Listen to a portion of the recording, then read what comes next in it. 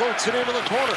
Hyman going after it, and he takes Jacob Trouba into the boards. Buchnevich on the puck to center for Greg McCain, and the former Maple Leaf puts it into the net. Meanwhile, Hyman now with Jacob Trouba back in the Rangers zone, going toe-to-toe as Trouba takes exception to the hit.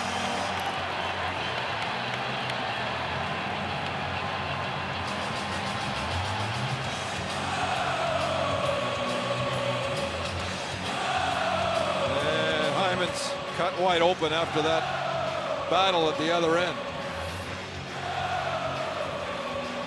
Tavares asking for a penalty. He's not going to get it. And the hit. And no call on this play as Trouba goes head first into the board, pushed from behind. And when they get up, Trouba's going to go right after him. And here they go.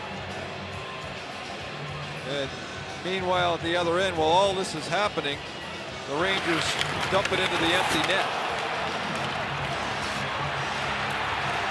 So there they are. They're not at it yet.